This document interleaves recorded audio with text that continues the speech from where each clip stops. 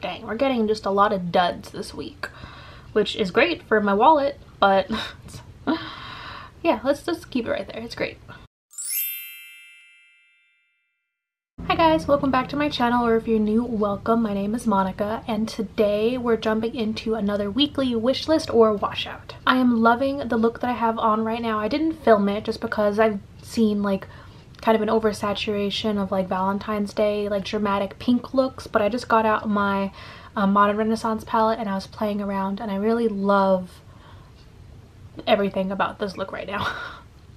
If I do end up going out for Valentine's Day, this is probably what I'll wear. Like maybe not these lashes. These are, A, they were a pain in the butt to get on, and B, they're like way too big for my eyes. I really like my Ardell Demi Wispies better.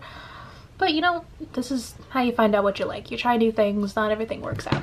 Okay, so for those of you that don't know, weekly wish list or washout is just me going through all the new makeup releases and deciding whether or not I would want to purchase them, whether I want to put them on my wish list, or whether I think they're just a total washout. So let's go ahead and jump in. I'm taking everything like usual from the Trend Mood Instagram page, and I'll be throwing up pictures right over here so you can look along with me. The first thing that I see is like the new, it's now available early from the Sephora app. It is the Makeup Forever Starlit Glitter Palette.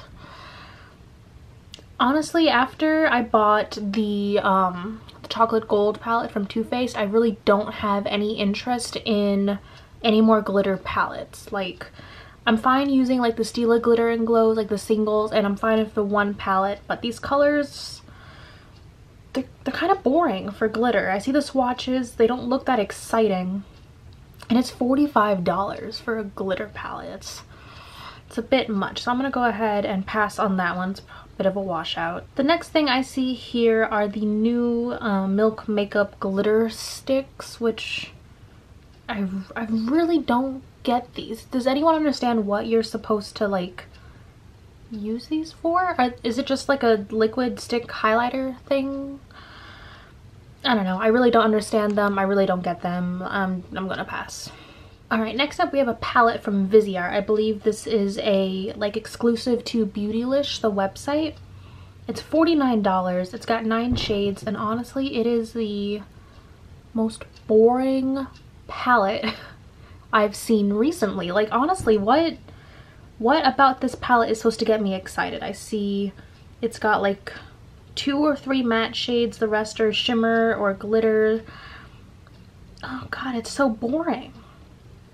It's like definitely not worth $49 for that. Does anyone else just like get tired of all the same neutral like palettes coming out? Especially for that price. Like I know Viseart is like, I mean I just bought a Viseart palette for the first time. I just got their like the neutral mattes for the first time, and honestly like I'm already not really excited about it because one of the shades in the palette already popped out. Like they just glue them in, like it's not a magnetic palette or anything, and one of the shades popped out, and I was like, I spent $80 on that palette to have a shade immediately pop out before I even opened the damn box. Like what? So definitely not getting that one. Next, I see a brush set between Wayne Goss and Beautylish. This, I mean, I don't know what kind of gold is infused in these Wayne Goss brushes to make them like $300 for a set of like 7 brushes. No. No. Like the most expensive that I will go for brushes is like a Morphe set or a Sigma set, but I wouldn't spend $300 on like 6 or 7 brushes. That's a bit much. There's no way in hell you'll catch me paying this much money for brushes. It's not worth it. Jesus. And they don't even look like nice either. They're like from this photo they look like plastic, and they've got just like pink writing on them. Just not interested. Alrighty, next I see that there's a new a couple of collaborations between Pixie and a couple of influencers. I see Dulce Candy, Chloe Morello, and Whaley, I believe is how you say her name. And honestly, I'm looking at all of these products and I'm really happy for these influencers. Like, it is amazing to get a collaboration like this, but none of these palettes look interesting. You've got like what looks like a full face palette with brows. It's like, okay, You have a pink shimmer palette. You have like a lip palette, which I will never get a lip palette. I'm just not interested in lip palettes at all. And then I see what looks like a mini eyeshadow palette, but they're just warm neutrals. It's everything that we've seen before, and honestly I think Pixie's overpriced for like what it is, a Target makeup brand. So just not interested. Dang, we're getting just a lot of duds this week, which is great for my wallet, but yeah, let's just keep it right there. It's great. Alright, and the last thing that I'll go over, it looks like ColourPop's coming out with a new little palette, some Super Shock cheeks I believe, and some Supernova shadows. You know, same thing, they're all the same warm pinky colors for Valentine's Day that everyone already has in their collection, and the Supernova shadows don't look anything special.